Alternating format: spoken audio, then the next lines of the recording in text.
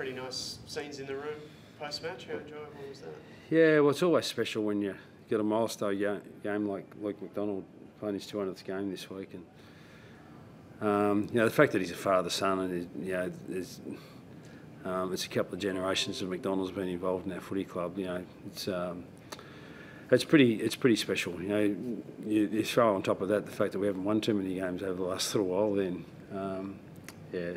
needless to say, it was hardly a convincing victory, but we'll take them any way we can get them at the moment. What was the most impressive part of it?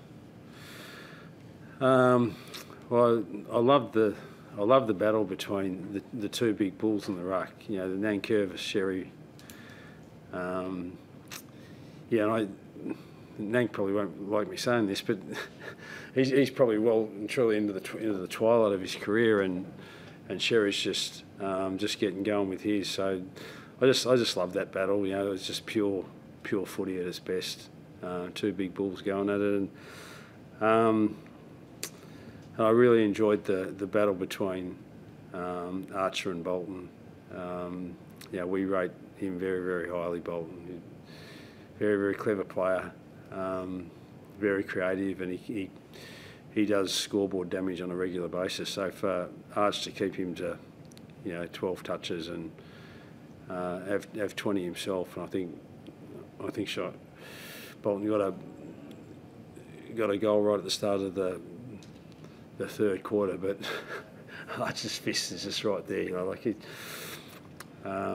think for all North supporters who have just watched this kid emerge over the course of the year, particularly the last 8 to 10 weeks, we've given him some really big jobs, no bigger than today's, and he just continues to grow as a player. And we shouldn't be surprised given his surname, but we're just wrapped with his progress, and think we've really found a player there. LDU pretty important as well. Yeah. Well, he's kicked 3. That third one, I think he kicked off his kneecap, which was a bit fortunate. But he made a blue on his. He's such a proud man, such a competitor, and made a blue where he turned the footy over, and Richmond got a goal, and then out of the centre bounce, the very next play, he laid a tackle, got on the end of the ball, kicked the goal himself. That's what you love about those type of players that want to compete, and you've got such pride in their performance. If they make a mistake, they want to rectify it as soon as they possibly can.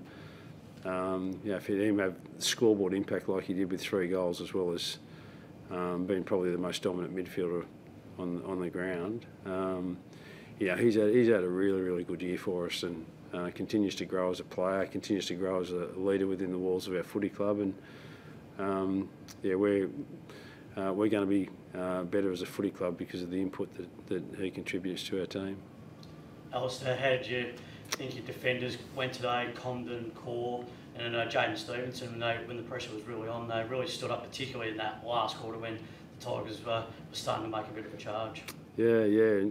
Comden and Core, in particular, they were really, really strong for us, and they had to defend a lot of inside 50s. Richmond ended up having 60 inside 50s. I think 20 of those came in the first quarter. The first 15 minutes of the game was a horror story for our side.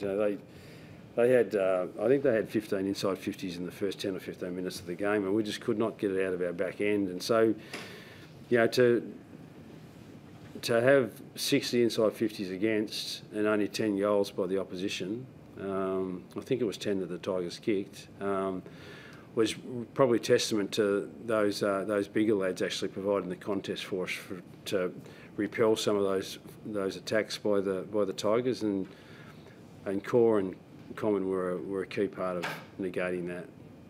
And also, it felt like a little bit in the last quarter you tended to overuse the handball, but that was more for trying to get through that zone that Richmond were doing in the middle of the ground. So how did you sort of assess that, and particularly in the latter part of the game, because it felt like you were nearly going back into self-preservation mode? Yeah, well, in Richmond's DNA is this capacity to turn the game into chaos and quick ball movement, and they needed to do that. They were 3 goals down at 3/4 time. We half predicted that they were going to take enormous risks, and we had what comes with taking enormous risk with the footy yourself is the risk you're going to turn it over give opportunities to the opposition. And we had those opportunities early in the last quarter, and we just couldn't capitalise on them. Richmond were needing to take a risk to get themselves back into the game and to try and win it. And we just didn't capitalise on some of the turnovers. With the risk came the opportunity for us to get the ball back, and we did. And we didn't use it anywhere near as well as we could on the way back to punish them. And that's to the credit of the Richmond side. And that's why, as a club, they've won flags over the last 6 to 8 years. But we're in a learning phase with that as a young group. We're the youngest side in the competition this week by a long way, and a significant. We're giving up 40 or 50 games of experience across the board to the Richmond side today, as well as a couple of years. So for us to win that game of footy, there's still a significant amount of players in that side that are Richmond Premiership players, and so we'll take some confidence out of that we were down and out early and found a way to get back into the game in the second and third quarter, and didn't manage the first part of the last quarter as well as we'd like, but probably from about the 10 or 15 minute mark of the last quarter to the end of the game, thought we managed things a hell of a lot better than we did in the first 10 minutes of the last quarter.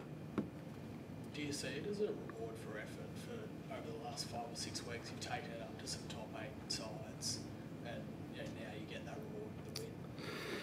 Yeah, we'll take any win as we can get right at the moment, as I said earlier, but our consistency around applying ourselves to contests in that part of the game since the bye has been really strong, and it was strong again today. But both sides just made a lot of errors with the footy today by hand and foot, and a lot of turnover goals, and both sides are going to need to get better at that if they're going to progress up the ladder, us included. Kicking efficiency, handball efficiency is going to need to improve for both of our sides. I'm sure Roos will say the same thing about his boys at Tigerland. So, we have competed really, really strongly over the last little while, and you give yourself a chance if you can compete in the contest strongly. For the second year in a row, you've pushed away from the bottom of the ladder late in the season. Last year, there was a bit of negative commentary around that. How does it feel today? It's never part of the DNA of coaches or players really to go easy on opposition. I quite often talk to our players about it. It's like getting a pair of boxing gloves for Christmas from your parents when you're a kid and you're boxing with your brother and you're just dancing around and everything's a bit of shadow boxing until one punch just hits a little bit harder than you expect it to do, and then it's game on. And that's just against your brother. So these boys want to compete, they want to play, they want to win, and we'll take as many wins as we possibly can. And where that ends us up with in terms of ladder position and draft picks and that sort of stuff, it's like that'll work itself out, And particularly in this draft where it's just so even, then wins are more important to this footy club right now than worrying about where we finish on the ladder. And you'd be pretty happy with Dersma as a pick after today. It looks pretty good in the air.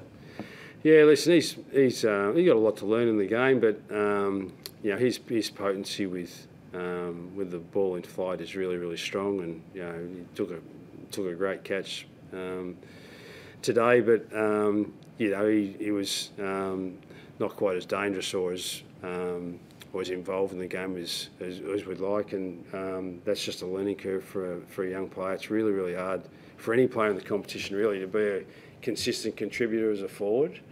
That's why we're just so pleased with what Archer was able to do on Bolton, because he has shown over a long period of time that he can play that forward midfield role really, really well. And he falls between the cracks a little bit, Bolton, because he does spend time forward midfield, and the handover between players and that sort of stuff is where he does his damage. For young Dersma, he just needs to learn that craft. It's a tough caper, but he's progressing nicely for us. You've got West Coast next week, another good opportunity for a win. How important is it for the group to learn to back up a win with another good performance? Yeah, well, they were really impressive last night against Gold Coast over in the West, and a little bit like the Tigers. If you look at the spine of their side, with Allen and Darling and Waterman in their front end and their back end, with McGovern and not sure if Barras will be back next week or not, but if they've got those, if Barras comes back, the spine of their club is actually really strong, and with Kelly and Duggan and these guys through the middle of the ground. So yeah, they played some good footy last night, but their last a little bit like us, and the Tigers haven't been dreadful in the last 6 or 8 weeks either. They've been really, really competitive, and we were concerned with Nankervis. Obviously Dusty, who can be a superstar, obviously, and Graham coming into the side. Anything can happen. They're experienced premiership players, all three of those guys, and the same thing with West Coast. They've got some experienced senior players that have played a lot of footy. So we're pleased that it's down at Blundstone. That'll make it perhaps a little bit easier for us that it's our home ground rather than theirs. But they're a formidable side playing good footy, and if we allow them to get off the chain and play the way they want to play, they'll do damage to any opposition, and it's our challenge to try to negate some of their strengths.